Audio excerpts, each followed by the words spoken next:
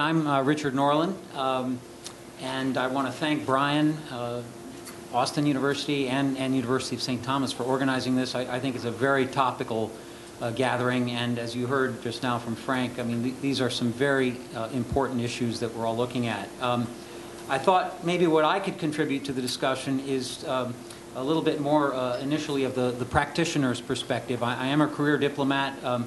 Although right now I have the pleasure and the honor of being on the faculty at the National War College, I will be going back to the State Department in another year or so. And I will say I have renewed respect for the role of faculty, the people sitting on this side of the podium, rather than being a student. It's a hard work to stay a step ahead of the students, and you know, my hat's off to the academics in this room.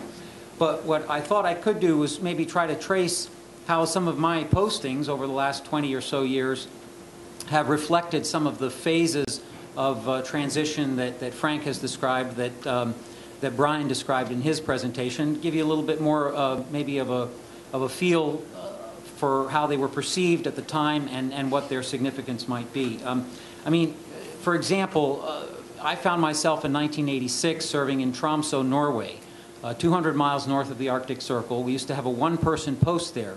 And you might ask yourself, what in the world was the United States doing with a one-person post 200 miles north of the Arctic Circle?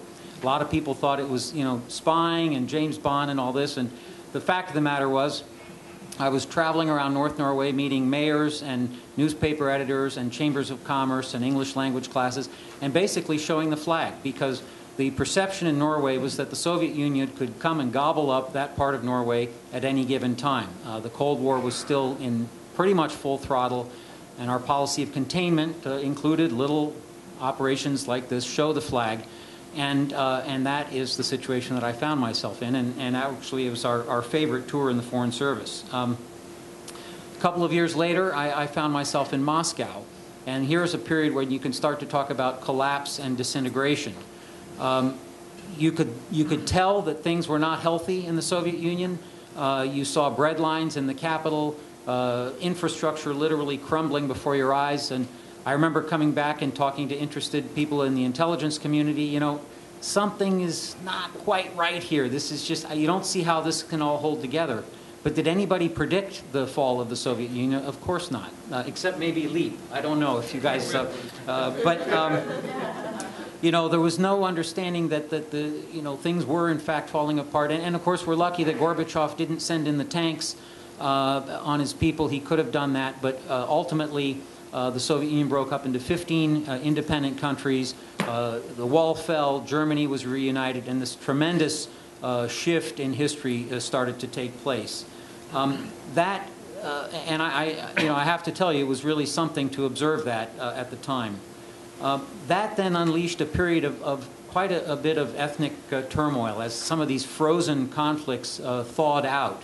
And whether it was in Nagorno-Karabakh or you know, in Georgia or other parts of the former Soviet Union, things started to unravel. I had a chance to see some of that with a peacekeeping mission with the Organization for Security and Cooperation in Europe. Some recommendations that came up that were unfortunately not really followed, and that diplomatic effort didn't. I guess you could say in retrospect it could have gotten a lot worse, but certainly none of these issues were resolved, and some of them still continue to fester today.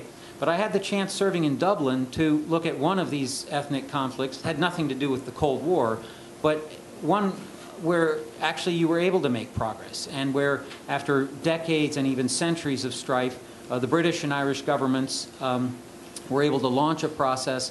Senator Mitchell came in and helped to facilitate that process, and you had the Good Friday Agreement signed in 1998, which to this day, I mean, it's one of the few successful peace processes you can point to from the 90s.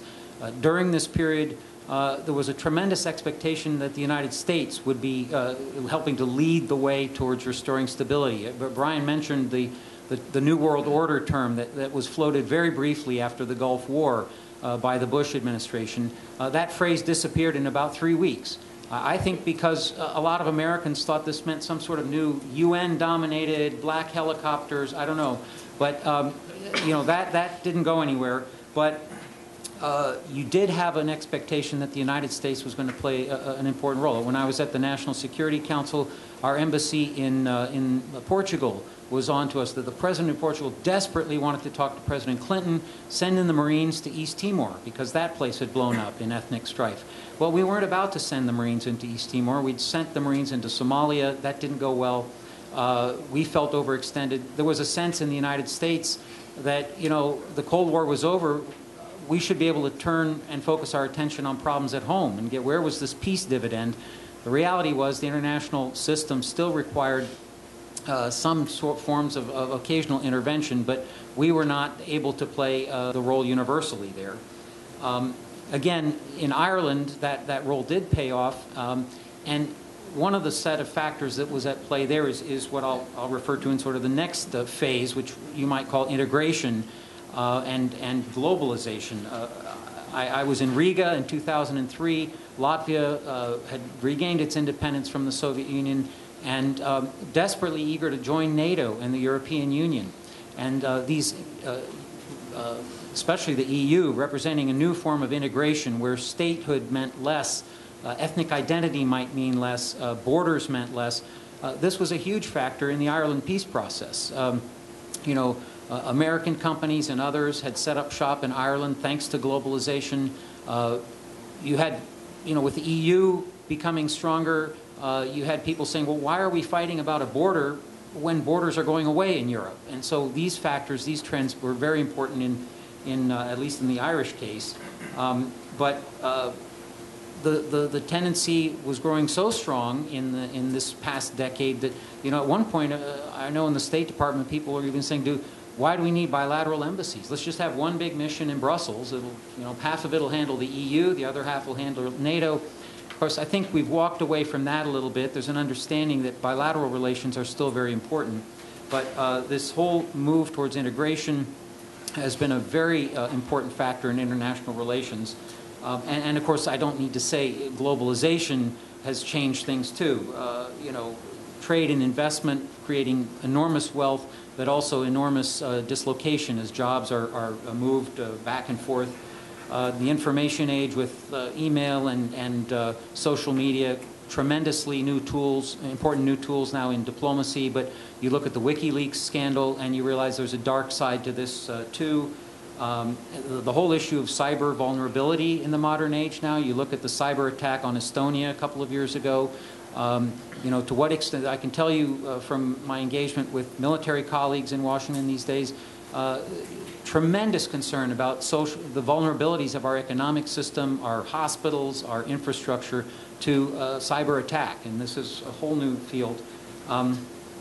Also, you know, in terms of globalization, the rise of non-state actors, both for good, things that the Bill and Melinda Gates Foundation can do in terms of spending millions of dollars on HIV/AIDS, but also elements like Al-Qaeda using the tools of globalization for terrible ends. And that kind of moves us to another phase here, which I'm sort of loosely talking about relations with Islam. And I had a chance to sort of get some insights into this being in Afghanistan and after 9/11. Of course, you're talking about divisions within Islam, who gets to define what it means to be a Muslim, but also relations between the West and Islam, and how are we going to, you know, define that relationship? You know, the situation in Afghanistan is still playing itself out, and we can talk more about that later. But now we've also seen the Arab Spring move into full march, and of course there the important thing from the U.S. perspective is not that we should be helping or not. Of course we should be supporting and nurturing this kind of thing, but the bottom line is we don't own the Arab Spring. It's owned by the Arab and Muslim populations themselves, and we have to understand that and respect it. These are issues that NATO is grappling with. Libya, the engagement there recently. But NATO, just to mark your political calendar, has its next summit in Chicago this coming spring. And, you know, Afghanistan, Libya, and who knows what's next. These are going to be very important issues on the NATO agenda then. And then finally, just, again, not to make this so personalized, but I think that's my contribution. I was in Tashkent as ambassador to Uzbekistan from 2007 to 2010. And there, the penny really dropped with me about this kind of shift in the center, the global center of gravity from west to east. You know, maybe it's because Central Asia is kind of the fulcrum of the world, and you can, you could just see the Uzbeks and others looking from OSCE and the EU and NATO, and how can we nurture our relationship with Europe and the West, to saying, you know what, we get a little too much lecturing from Europe and the West on human rights, and we get, you know, we're not getting the lines of credit that we want. China, on the other hand, here is ready to, you know, shovel in as much money as we can use. The Shanghai Cooperation Organization, the Asian Development Bank, you know, you could just see the shift in attention going to the east. And of course, this is very important for the United States because, and for Europe, because I think, you know, this Central Asia and South Asia is where the tectonic plates meet. You know, China, Russia, Europe, and the United States still has interest there. And if there's anything that's tricky about the Afghan situation now, it's that Afghanistan is our foothold in that region. And if we, even as we talk about, you know, modifying our presence there, we have to be careful not to abandon this region entirely, because this is going to be a tremendously important region looking ahead as this shift from west to east continues. So, in short, tremendous shifts over the last couple of decades. They're still playing themselves out in terms of globalization. You know, more nation states. You've got South Sudan, but you know, the borders maybe mean less, and you have more influential non-state actors. A constant in the form of the continuing interest and spread of freedom and self-determination and the desire for that, and this shift to the east. International institutions, their ability to cope with these changes is you know, tremendously under pressure now. The institutions that were created after World War II, the UN, NATO, the IMF, the World Bank, the European Union, these are all struggling to be relevant and to cope with this change. New organizations are being formed. ASEAN, the Shanghai Cooperation Organization, the Organization of the Islamic Conference, the African Union. The question is, what will be the role for these institutions looking ahead? And meanwhile, while that's all sorting itself out, the basic mechanism for dealing with international challenges is essentially the coalition of the willing. Whether it's the G8 or the G20, it's ad hoc, and you know, we're muddling through, I guess is the best you can say for it at the moment. In all of this, I think a constant has been the U.S.-European relationship, working as partners, operating on basically a similar set of values, rooted in democracy, and really rooted in the moral concept that you know, we're wealthy countries, and we owe it to others who are less well off to try to create a sense of stability and a sense of opportunity. But even in the United States and in Europe, things are changing, and decisions are yet to be made. In the United States, we've traditionally alternated between isolationism and internationalism. Some people think we're entering a period of isolationism now. If not, if we're going to remain internationalist, what kind of internationalist? You've got the Wilsonian idealists and the Teddy Roosevelt realists. You know, we're going to have to figure out how we're going to play this, and we're going to have to do it on the back of a very seriously challenged economy. And you know, no doubt about it, how the United States is perceived in the world and our ability to influence developments in the world is very much a factor of our economic situation. You have very respected people in leaders and former leaders saying, you know, the single biggest challenge to the United States now in terms of national security policy is our economy. So that's something we've got to work on. Europe, of course, is facing its own challenges with the euro right now, but also questions of, you know, to what extent has EU enlargement been at the cost of EU depth, the deepening and integration? What does it mean to be a European? Can you be a Muslim and a European, an Arab and a European? Can Turkey be part of the EU? And these are issues that the Europeans themselves are also grappling with. Obviously, everybody gets to decide for themselves, but I think the important thing is that the U.S.-European dialogue continued to be strong. You know, despite the age of email, I absolutely think that there's no substitute for personal engagement. There's almost a risk now of people kind of going their own ways because of modern technology, not really getting in there and seeing things for themselves. You know, you see stuff like this Time magazine article from August 22nd, you know, the cover, Decline and Fall of Europe and maybe the West. And I think that's a little extreme. I don't subscribe to that. But I do think we face some serious challenges. You know, as Frank said, this is a crisis of sorts, but not everybody sees it as a crisis. We have to be careful not to get into crisis fatigue because, you know, there's such a thing as an existential crisis.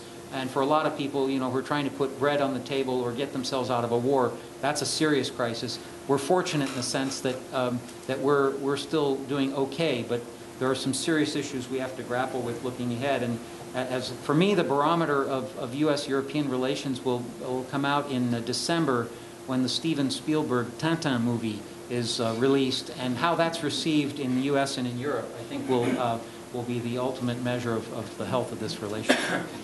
Thank you.